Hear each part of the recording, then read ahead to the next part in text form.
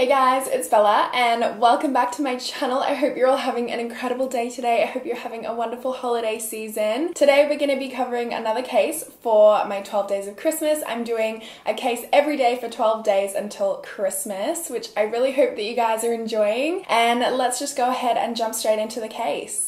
Today we're going to be talking about the Lawson family murders, and this is a crazy case even though there's not like a humongous amount of information because this happened, like it's a pretty old case. It happened all the way back in the 1920s. Charlie Lawson, he was the father of the family. He was born in 1886 to Augustus and Nancy Lawson in, wait for it, Lawsonville. Is my even broken that I find that funny? The Lawsons in Lawsonville.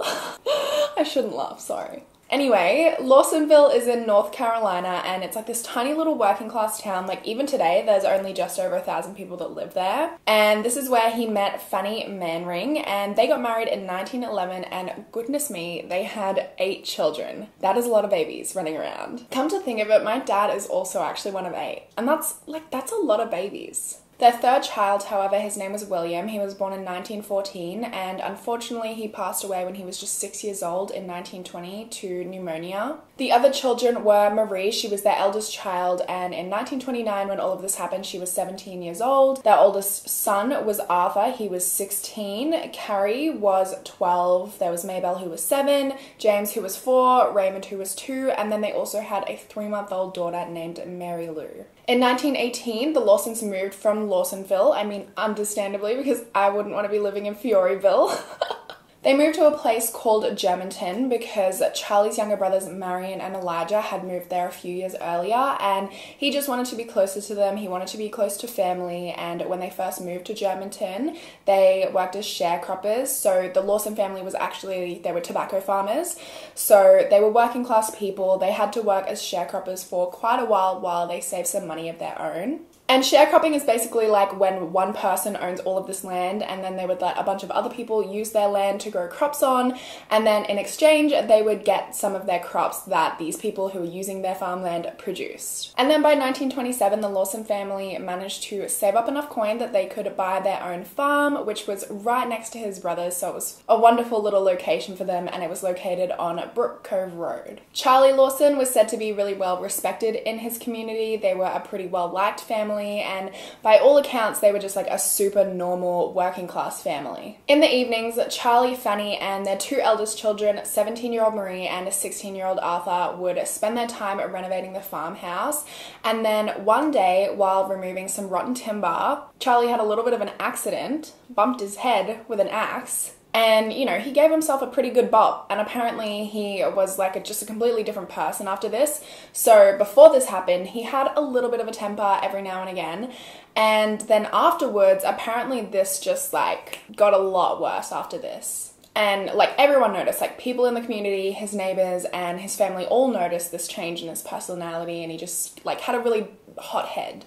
So 2 years later, it's 1929 now, and 2 weeks before Christmas, Charlie decides to take his family out to Winston-Salem, which was about 20 kilometers away from where they lived. And he was just balling there. He told them, hey, look, get whatever you want, get some nice new clothes, go crazy. And he did this like even though they did not have the money to be doing this. They did not have the money to be going crazy, buying nice fancy clothes and saying go get whatever you want. You know, like back then this was just a massive luxury. It's not something that the working class person would sometimes get to do even in their entire lifetime. And then on top of that, he also went and got a family portrait of the family, which again was like a massive luxury. It's not something that a lot of people of his class would do back then. It was just really weird, and they were all wearing like their fancy new clothes that they'd bought that day, and just the fact that he went out and he was like, you know, going crazy with his money just 2 weeks before everything happened, I think just kind of goes to show that this was definitely pre-planned, that he knew that he was gonna be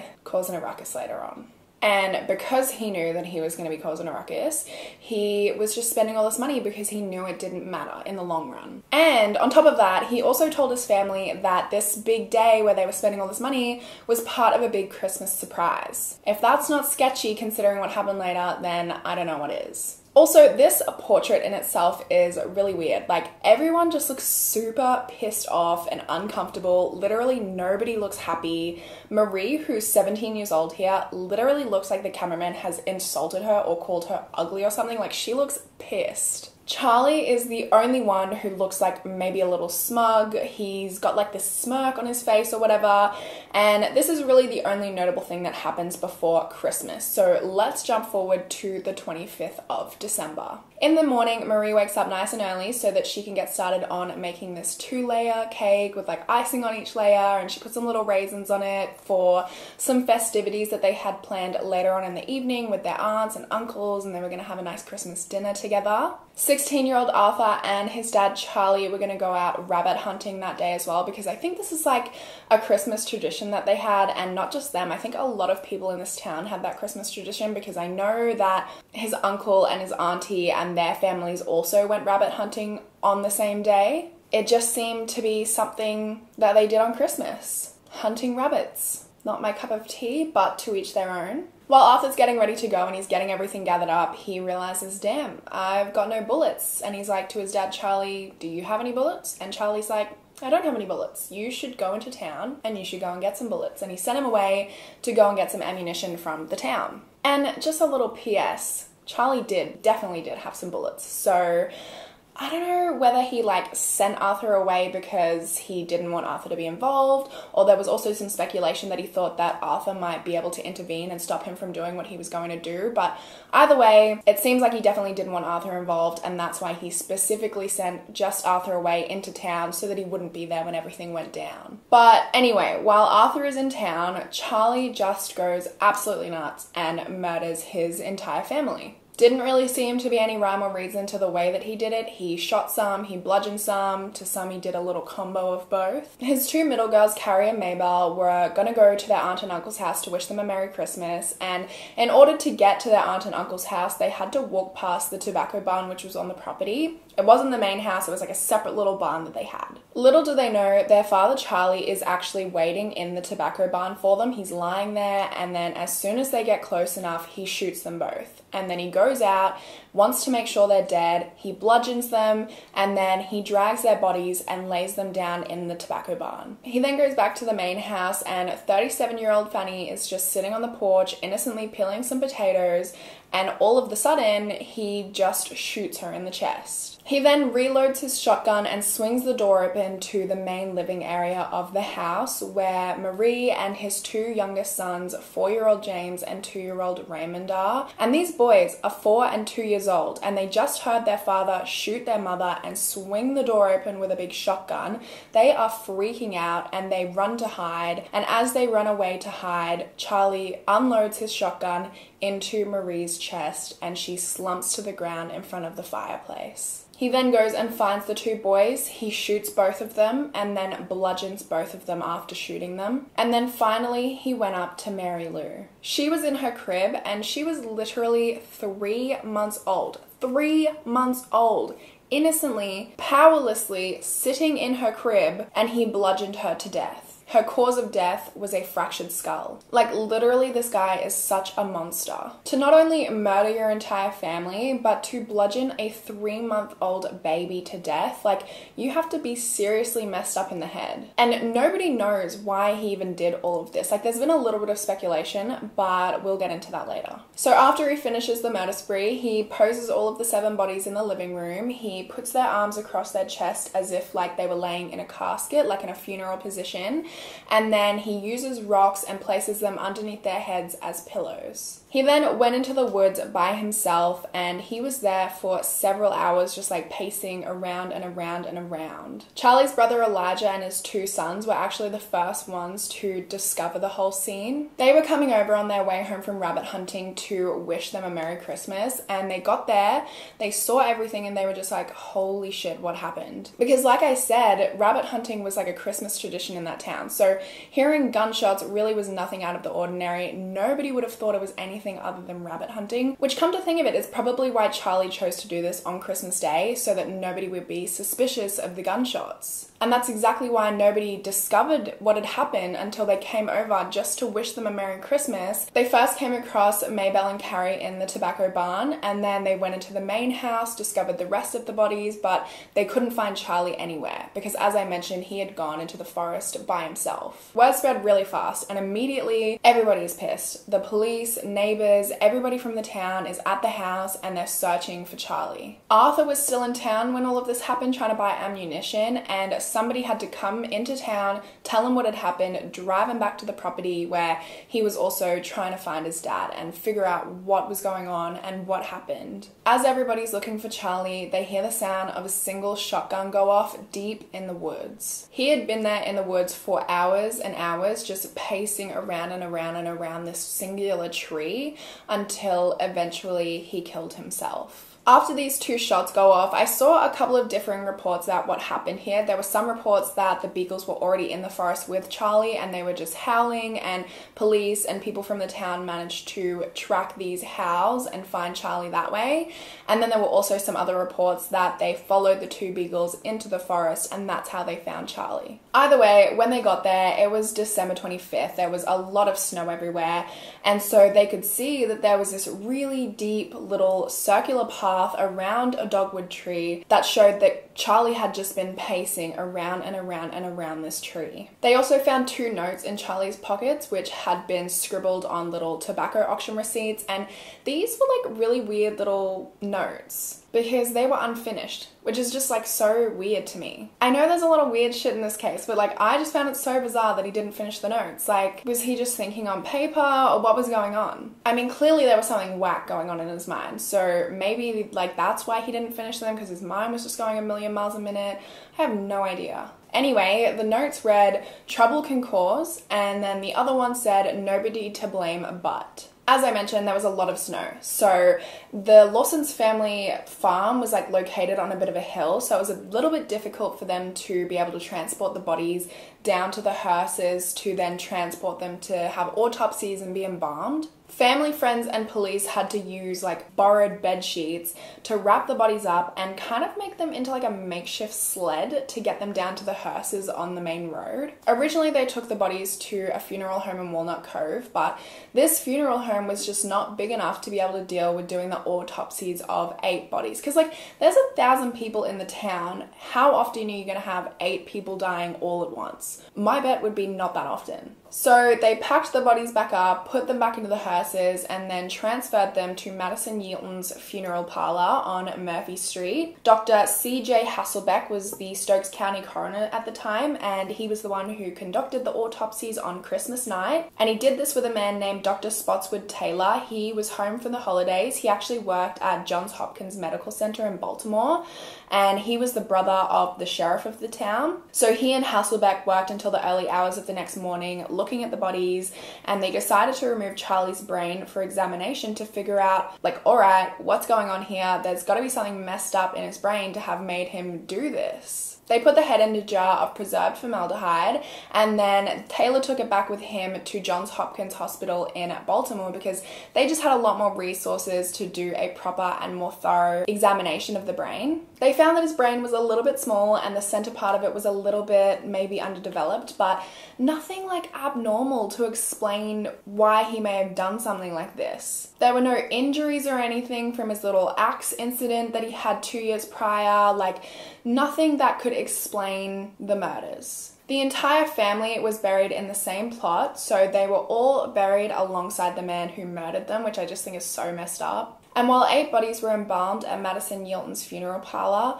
only 7 caskets were buried because 3-month-old Mary Lou was laid to rest, nestled in the arms of her mother Fanny. Over 5,000 people attended the family's funerals because word spread really quickly about the case and people just went nuts for it. They could not believe it. Like I said, Charlie was a well-respected guy in the community. People liked the Lawsons and they just could not wrap their head around something like this happening. People traveled into town for the funeral, and apparently there were cars parked for 4 kilometers, and like that's a lot of cars. People were packed in like sardines at the cemetery just trying to get a glimpse of what happened. Like, it was just wild. These people were also interested in what had happened, that after the funeral at the cemetery, the Lawson family farm was only a couple of kilometers away, so they would go there to see the scene of the crime. They wanted to see all the blood and everything because nothing had been cleaned up, and this gave Charlie's brother Marion a bit of an idea. And I definitely think this was like a selfish idea. I definitely think he was taking some profits, but his excuse was, well, little 16-year-old Arthur, the only surviving member of the Lawson family, he needs some money to pay for the mortgage, so we're going to start charging people to come and see the house. Within 10 days of the murder, he had securely fenced the whole farm off, and he started running ads in the newspaper to say, come and see the scene of the crime for 25 cents a person. And he turned his family's murders into a tourist attraction. But he would get like 500 people coming to see the house or something ridiculous like that. And even a guy named John Dillinger came to see the house. He was like a famous mobster, and he'd escaped from prison. And then like right after escaping prison, he and his girlfriend and one of his little mobster friends made a stop at Germantown on their way to Florida to see the house. And apparently while he was there, he left a note on the door of an area lawman in Germantown, and he was just like mocking him for missing America's most wanted man. All the blood was still at the house and nothing had been cleaned up. The crib was still there with all of baby Mary Lou's blood in it. The cake that Marie had baked that day was also still there. And people decided that they wanted to start taking little souvenirs of this horrible crime. It sounds so morbid when you think about it, but I feel like as a society, we have always been interested in morbid stuff like this. Like, people used to go and watch public executions. People used to go to the Colosseum in the tens of thousands to watch people literally get ripped alive by lions. And I mean, I feel like that's still a thing today, just not so barbaric. Like, we'll watch a case like this, for instance, of me telling you all about it, which is less barbaric, but it's like along those same lines. But anyway, like I said, people were taking souvenirs. There was one person that actually came with a little jar and literally scooped up some of Fanny's blood from the front porch as a souvenir. The dogwood tree that Charlie had like done his pacings around had been almost stripped bare of all of the bark. People were taking bricks from the fireplace. They were taking raisins from Marie's cake. Like, Marion actually had to encase the cake in glass so that people would stop taking all the raisins from it. And then at the end of January in 1930, all of the family's belongings were also auctioned off to the public, and the crowds like went nuts for the murder weapons. The murder weapons apparently went for a lot of money. The shotguns that he used to murder the family were sold off, and apparently they just went for like crazy amounts of money. There was like a little tent show exhibition, like a little fair, and surprise, surprise, Marion decided to set up a little store showing memorabilia of the Lawson family murders. They took the bloody crib there, they took pieces of furniture to this fair, apparently they took Marion's cake there and some of the murder weapons used to show off for people to come and see and have a little look at. In 1945, Arthur was 31 years old and he died in a freak truck accident, leaving behind 4 children and his wife, which I just think is so unfortunate. Like, such an unfortunate way to die and such an unlucky way to die after being the only surviving member of a family that had been massacred. Eventually, after the tour stopped, the Lawson family house was demolished and Charlie's brother Marion actually buried the cake at the site of the house. And now apparently the site where the house once was is apparently haunted. People have claimed to see Charlie's ghost walking through the forest. They've claimed to see the ghosts of the children at the property. Apparently in autumn, leaves fall everywhere except for that little circular area around the tree where Charlie shot himself. And it's also said that when it snows everywhere except on Charlie Lawson's headstone. Madison Yilton's funeral home, where the autopsies and embalmings took place, is now called Madison Dry Goods in downtown Madison. The owners, Richard and Kathy Miller, actually restored the upstairs mortuary rooms with like period furnishings and also historic memorabilia from the actual mortuary service of the Lawsons. They have the embalming table, palm straw fans, caskets, and they also have photos of the Lawsons there that they like sell signed copies of. And this I find so crazy, but they actually still have the same elevator that was used to transport the Lawson bodies bodies up to the second floor for their mortuary services, and it still works. There have been books, poems, and even songs written about this whole thing. Like, there's a song that's available on Spotify and YouTube, and it's called The Murder of the Lawson Family by Carolina Buddies. And I can just not imagine them writing, like sitting down and writing this, and then looking back at it and being like, yeah, this is not messed up at all. Yeah, let's sing this, let's record it. Just jam into people's deaths. Just in case I get demonetized for including the music, let's just, it was long last Christmas evening, the snow was on the ground. This is not even how the song goes, like tune-wise. His name was Charlie Lawson, and he had a loving wife, but they never knew what caused him to take his family's life. They said he killed his wife at first while the little one did cry, "Please, Papa, won't you spare us? How hard it is to die." But the raging man could not be stopped. He would not heed their call. He kept on firing fatal shots, and there he killed them off. Surely you would have said, and there he killed them all. Right? That would have sounded better. So there's a couple of theories as to why Charlie would have done this, because nobody actually knows why he just randomly snapped one day. The first theory is that he didn't murder his family and that it was just posed to look like a murder-suicide. Apparently he had witnessed an organized crime incident, and then the people committing the crime noticed that he saw the crime, and then they killed him and his whole family and like set it up to look like a murder-suicide. Which, I mean, I just think this holds no weight at all, especially considering the way he acted just 2 weeks prior to the whole murders. I feel like that alone is evidence enough that he had pre-planned this whole thing. There's another theory that he might have had like a medical condition, like maybe he had something wrong with his brain because of the axe incident that he'd had 2 years prior, but again, nothing was found on his brain, so I really don't think this holds much weight.